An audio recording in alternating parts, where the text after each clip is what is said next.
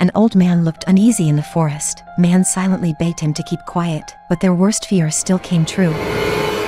The father picked up his son and ran, hiding behind a tree. He tightly covered his son's mouth. Soon, a monster attacked and quickly killed him. Meanwhile, the mother, who stayed at home, was in deep trouble. Woman's water broke. She went downstairs hurry, but stepped on a nail.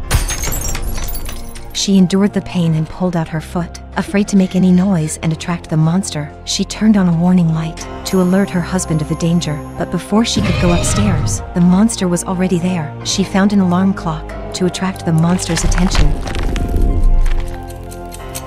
When the father and son returned, they saw the warning light and quickly ran home. The monster went into the basement, and the mother hid in the darkness to observe. The alarm clock sounded, attracting the monster. The mother quickly went back upstairs, lying on the bathtub to get ready to give birth.